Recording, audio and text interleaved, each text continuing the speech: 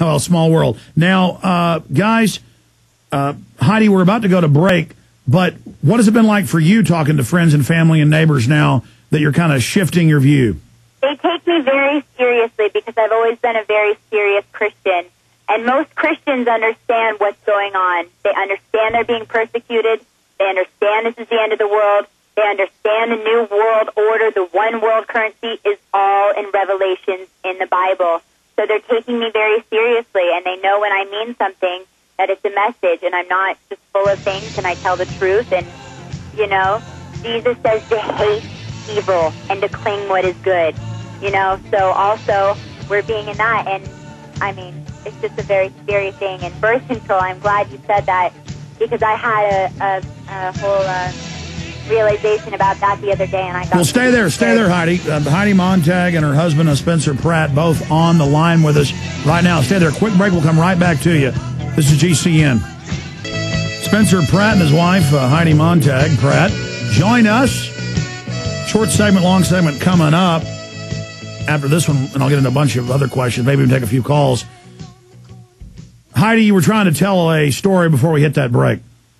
I was just saying about birth control because I got very scared about it the other day, and I felt like God was telling me that this was something just created by the government that is really bad for my body, and I was just getting sick.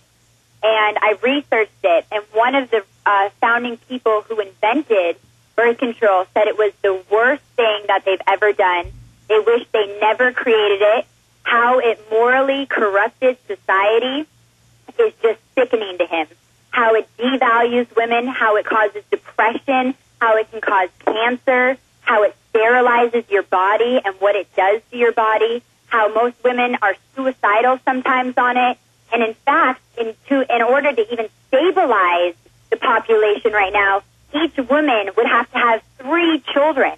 That the population is decreasing so much that population control is just a myth. That's right, because the eugenicists want to kill the West because they see that as their competition.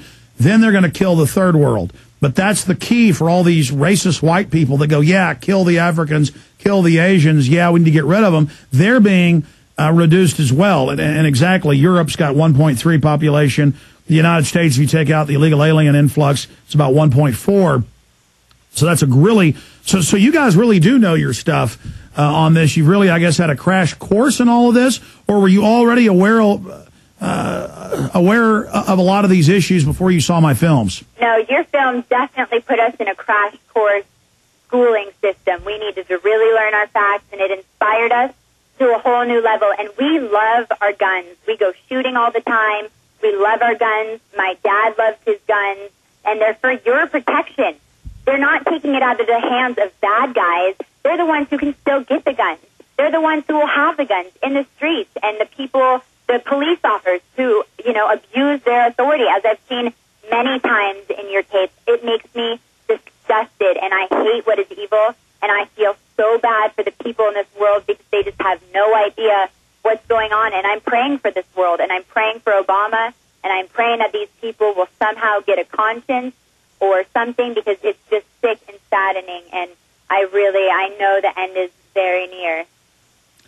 Well, certainly the end of the civilization as we know it, because of technological developments and all the other lines that are projecting right now to this mega crossroads, this key time that society is entering right now, specifically with the girl that plays Hannah Montana, this Cyrus girl who is such a megastar around the world.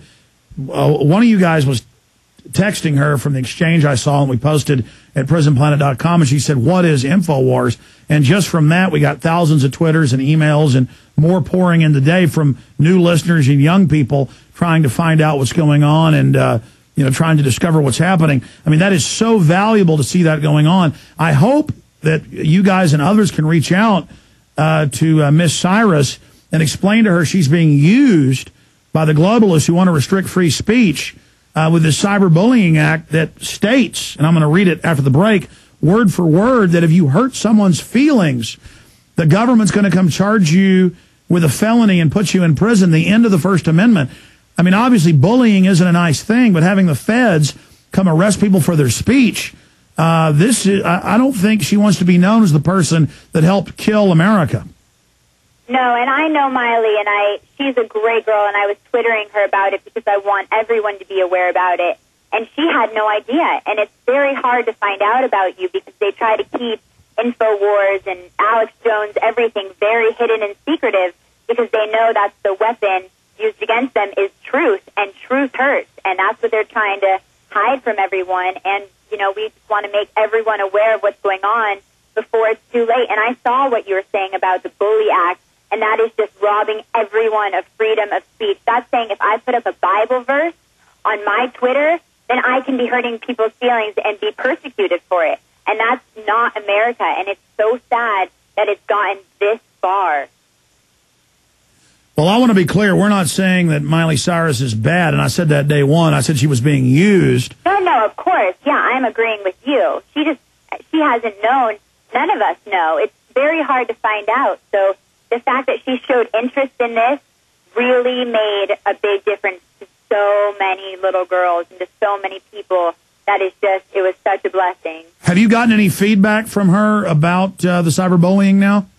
I haven't, but I'm definitely going to talk to her about it. I want to talk to her in person about it, too. Well, the minute you do, please let us know, because I want to get you on to tell us what she said or get her on with you. That would be huge to have Miley Cyrus on here. But if the CIA hears, they're going to contact her daddy, who's all mobbed up with the government. I mean, I'm sure he's a friendly person as well, and probably try to stop her from coming on. But they definitely don't want the info war going to all those young girls. Stay there, Heidi and Spencer. This is amazing information.